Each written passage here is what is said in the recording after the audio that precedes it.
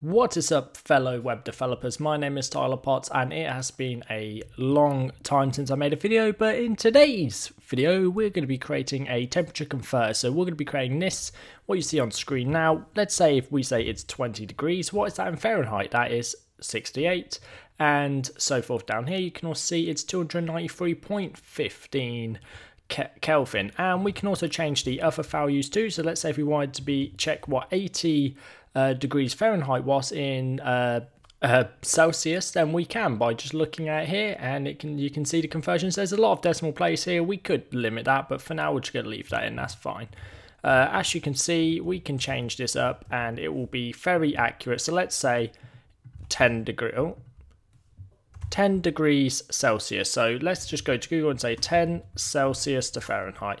That is going to show that it is equal to 50, and there is the formula down there. Now, I've actually saved the formulas in this document, so you can see Celsius to Fahrenheit is this formula, and so forth. You can see all here. So we'll be using these later on.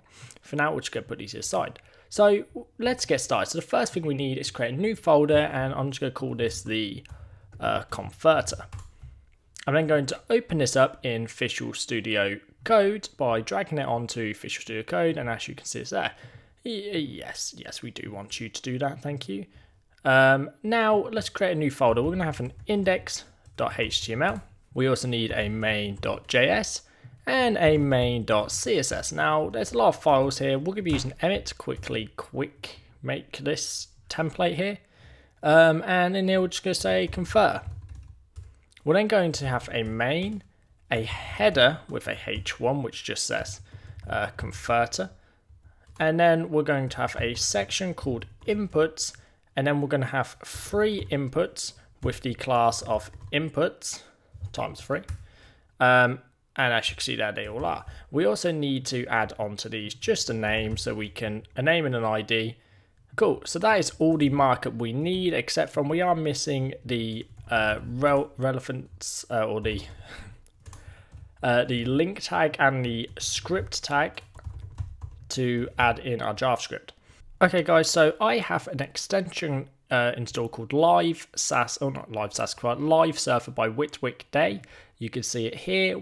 You'll need to install this if you want to start a server like I do, or you can just double click the index.html file in your file structure and it'll open up in the browser. Anyway, so I'm just going to go Command P, going to type this and go open with live server, and this, as you can see, has opened it up for live server. Now this doesn't look very pretty, so we're actually going to paste in some CSS here. Now you guys might want to see the CSS, but it's very basic. I'm just going to save this, and there you go. You can see it's basically styled. It's a bit messed up here, but that's fine. We'll fix that in a second. So as you can see, we have just simple reset, some background color, header centered, h1, inputs, and then input, and then input focus. Now the inputs seem not to be working because I accidentally named these inputs instead of input, because they are singular inputs. This one is the plural input. So if we go back, there you go. So now we have it all here. We're going to add in a placeholder for these as well. Placeholder, and another placeholder, which will be Kelvin. There you go. Now you can see that there. Also, I've realized I did these as text. I'm going to do these as numbers because we are just going to be working with numbers. It means we get that nice little number box there, which we don't need, but just in case we want it. There we go. So let's close the old one. And let's open up our terminal. There we go. Just put it in this view. I like it in this view. Cool. So let's go to our JavaScript. Now, the first thing we need to do is get reference to all 3 of our inputs here. So we're going to get individual ones, and then we're going to just quickly loop through them all as well. So I'm just going to say Celsius input is equal to document.getElement by ID. And the ID is obviously Celsius. I'm just going to double check that. Make sure I spell it right. Yep. Cool. And then we're going to say const Fahrenheit input is equal to document.getElement by ID. And again, I'm just going to copy that so I don't make a spelling mistake. There we go. And we could just copy this last one and quickly change both. I'm going to press Command D to grab both of the nearest ones. I'm just going to say Kelvin. And there you go. So there you go. That is all three captured. And hopefully they're right. We can check that in a minute.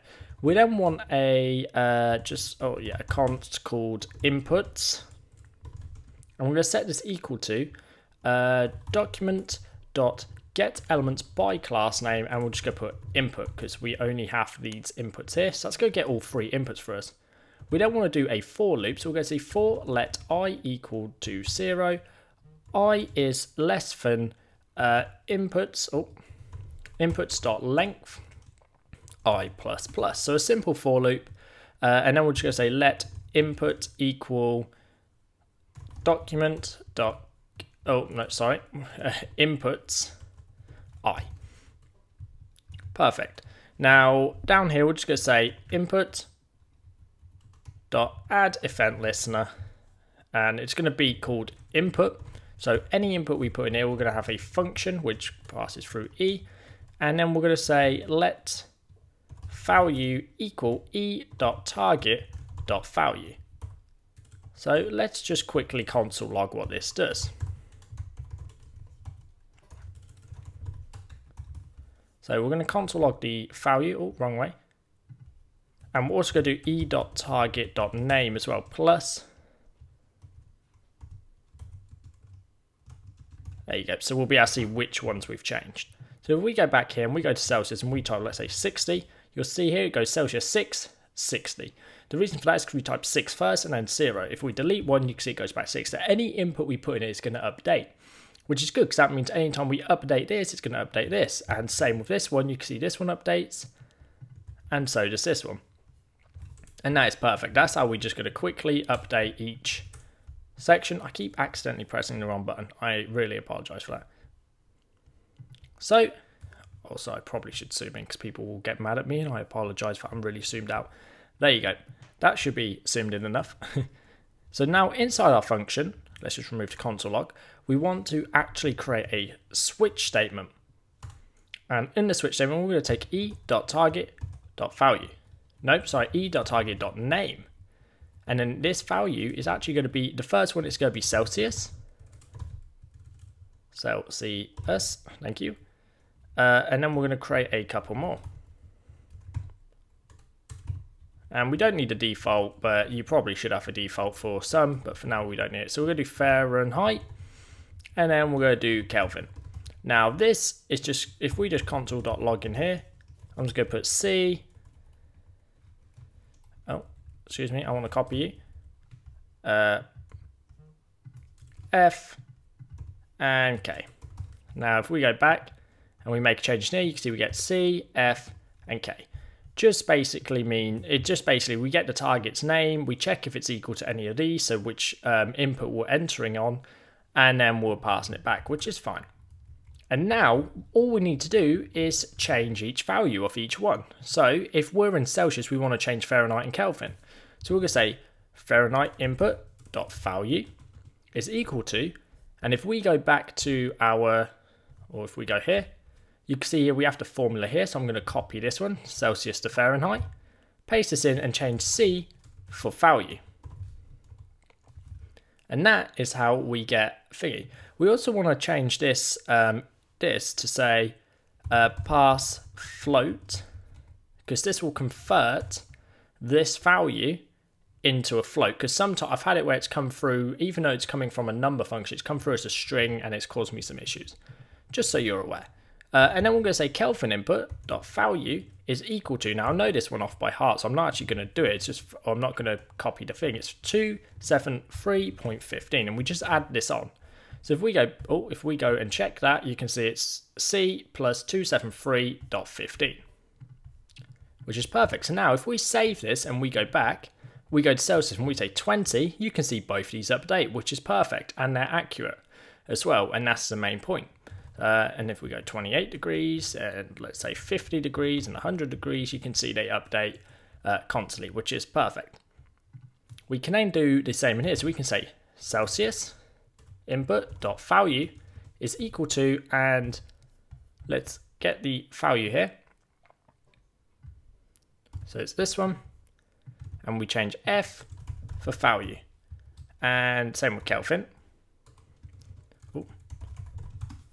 we'll just grab the formula in here, which is actually quite large, this one, and quickly paste that. Change this for value, and we could do the final one here. We could also do Celcius again.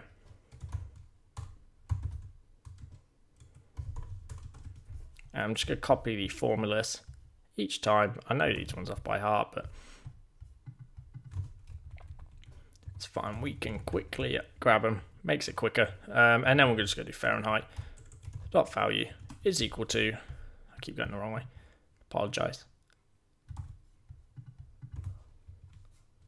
And again, K should be value. Hit save. Go over to this, and now let's change Fahrenheit. Let's say we want it to be 68. You can see that is 20.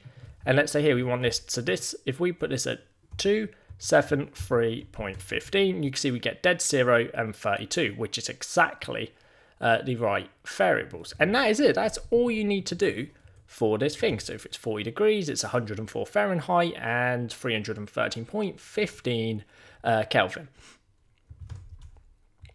So you can see here, if we just keep changing values, it will change and update. We can change Fahrenheit too, and Kelvin. There you go. So that works as expected and perfectly for me. Hopefully it works perfectly for you. If you have any problems, don't forget to drop it in the comment section below. If you have any questions or you want to see something else more advanced in the future, then please just let me know in the comments below. Now, just at the end of this video, I just want to say thank you to everyone who is still stuck around. Even I swapped to game dev and then back. My game dev stuff is now moving over to my Muddy Wolf channel, and my web dev stuff is coming back to the main channel, and we're sticking with it now forever onwards. I'm not going to change again, and I apologize for changing because a lot of people got really mad with me. But yes, thank you guys for watching this video. If you enjoyed it, don't forget to smash that like button, hit the subscribe button, share with your friends, and comment down below, guys. Thank you very much, and peace.